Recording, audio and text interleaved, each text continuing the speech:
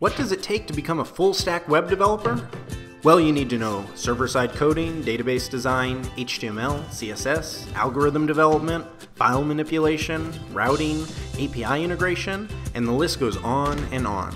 Trying to learn each of these topics individually can feel overwhelming, and finding out how they're all connected causes most developers to quit before they even start.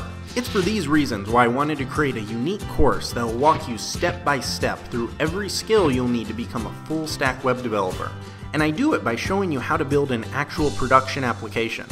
Starting completely from scratch, I explain how to set up your environment, create the application, build in advanced features, and finally deploy to the web. Some of the key skills you'll learn in this course are Rails scaffold generators, how to use Git repositories, building custom file uploaders and downloaders, database modeling and query generation, creating and handling form data for input into the database, setting up secure user logins, building a search engine for the app, HTML and CSS customization, and much more. Each video in the course has a link where you can access the code that was created for that specific stage in the course, making it easy to follow along. After completing the course, you'll earn a certificate of completion for comprehensive Ruby on Rails development, and you'll be ready to start building your own applications.